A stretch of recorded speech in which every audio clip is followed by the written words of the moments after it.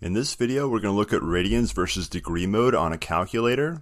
I'm using the Desmos scientific calculator, and we're also going to look at what it would look like under Excel. So let's go ahead and do cosine of pi.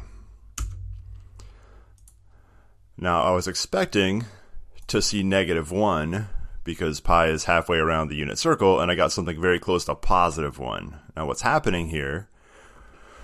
We're actually in degree mode. How do I know this? Cosine of 180 is -1. That's what I thought cosine pi was going to give me. So we're in degree mode at the moment, and I found that out by typing cosine of 180 and got what I was expecting.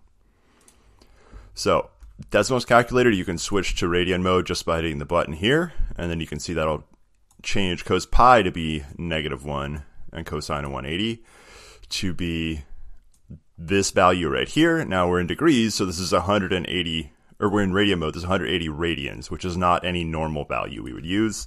You could absolutely use the sine function. You can even use pi over 2.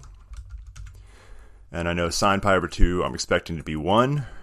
And of course sine 90 is some random value. Well, it's not random, but it's a sine 90 radians. If I switch to degrees, you'll see sine 90 now becomes what we were expecting, +1.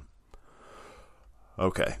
Desmos starts in degree mode by default, but most calculus is done in radian mode. So you can be sure you're in radian mode just by doing what I showed you here. And basically all your multiples of pi should come out to nice values you recognize.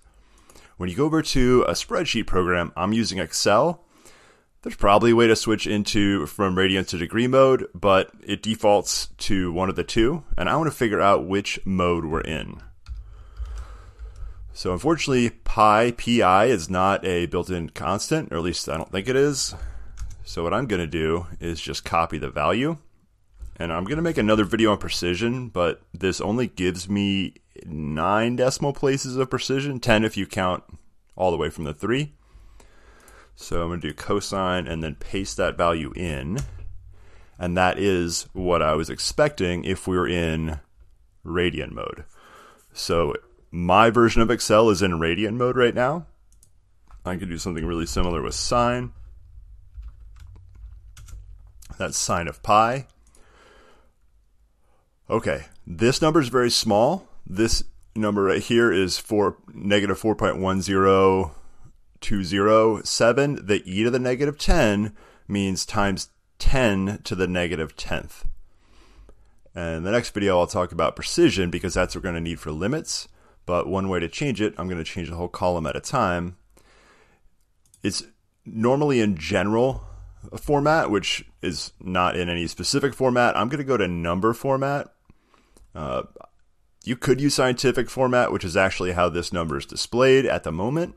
But what I'm going to do is go number, I'm going right to number, and now I can select the decimal places of accuracy right here, and you'll see that I didn't actually get 0. This is close to 0. Calculators use estimates, and I'll talk about precision in the next video.